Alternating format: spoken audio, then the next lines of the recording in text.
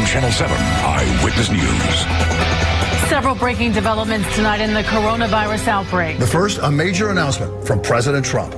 We will be suspending all travel from Europe to the United States for the next 30 days.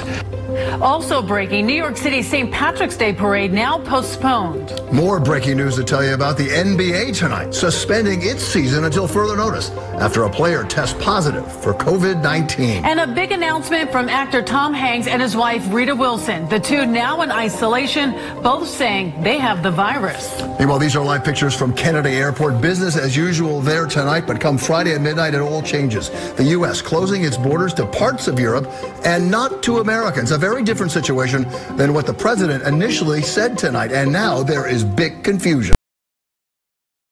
Days you said where you weren't sure where it was going, right? Yeah, well, I was sick, really sick for about 8 to 10 days, and it's just, but 2 of those days I was starting to get my affairs in order, making sure I had them in order, because it's not a fun thing to have, and I was kind of worried. March 2020 started out like any other year.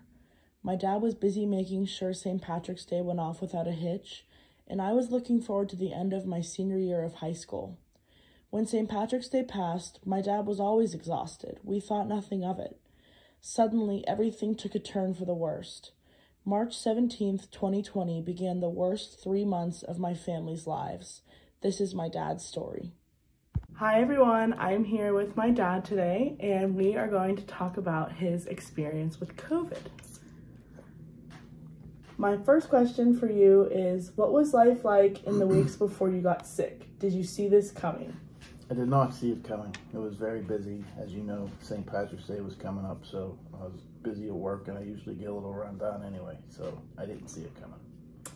And was there a moment when you can remember realizing how bad your situation was when you did get sick? I guess the parade was a Saturday. I guess that Monday, then 2 days later when I started getting sick.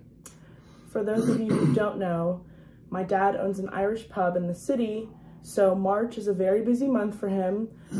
This happened right after the St. Patrick's Day parade, which is a big event in Pittsburgh. My next question, whenever you were sick, how did you isolate yourself while living with 2 other people, being myself and your wife, my mom, and how did that make you feel? Well, I stayed in my bedroom for about a month, and you nor my wife was allowed to come in. Obviously, Mom did once in a while to bring me something to eat or drink or medicine, but other than that, I was in there alone, and it felt lonely, but I slept mostly, so. And how did it feel needing a caretaker during that time? How did it feel to have your wife have to take care of you and do all those things for you? Well, nobody wants to have somebody take care of them, so you feel a little guilty, but you're sick. What can you do? Right. When you weren't sleeping, what activities filled your time while you laid in bed? Television. Television? Did you have any favorites that you watched? Not that you remember? No, not at all. And like I mentioned before, my dad is a business owner. While you were sick and you weren't able to manage that part of your life, who did you count on?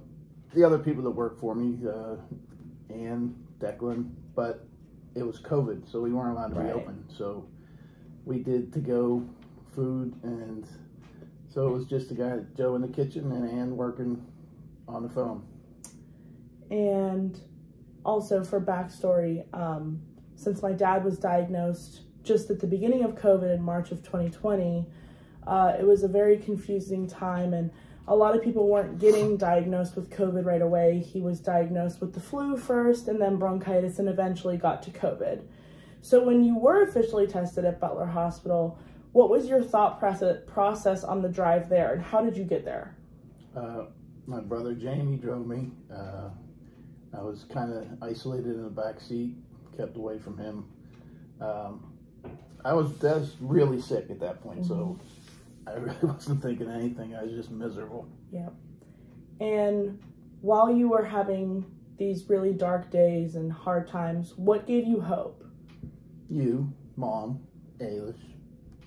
And was it hard being away from one of your daughters during this time? Because, also for backstory, my sister was in college at the time, and she was isolating in Philadelphia, so we weren't able to see her for quite some time.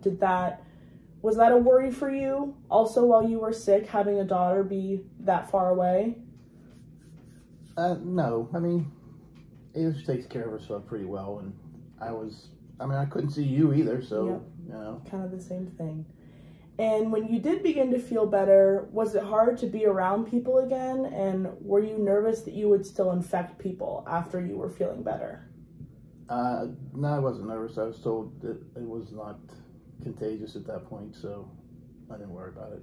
What did you feel was the most important lesson that you learned from having COVID and the experience that you went through? Lesson? Yes. If there's anything you learned from it. You can always count on family. And is there anything else you think that I should know about COVID or what you went through during that time? Yeah, you don't get it. Don't get it. Get your shots. Get your shots. Get away from it. Yes.